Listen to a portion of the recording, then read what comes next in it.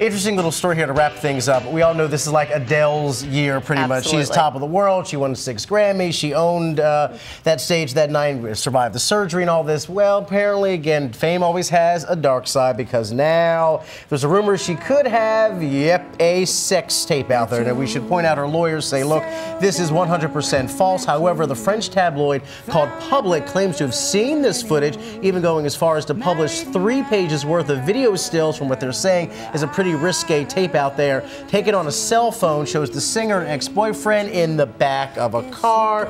Sources, of course, always inside sources close to Adele, say she's devastated to know that this footage is out there. But again, her lawyers are saying this is false. Do not believe it. But there's also a camera guy who says, look, I've seen it. I have the footage. He's threatening to put it on his website. The website's been disabled. So a lot to handle after her big Grammys night. She's only 23 years old now.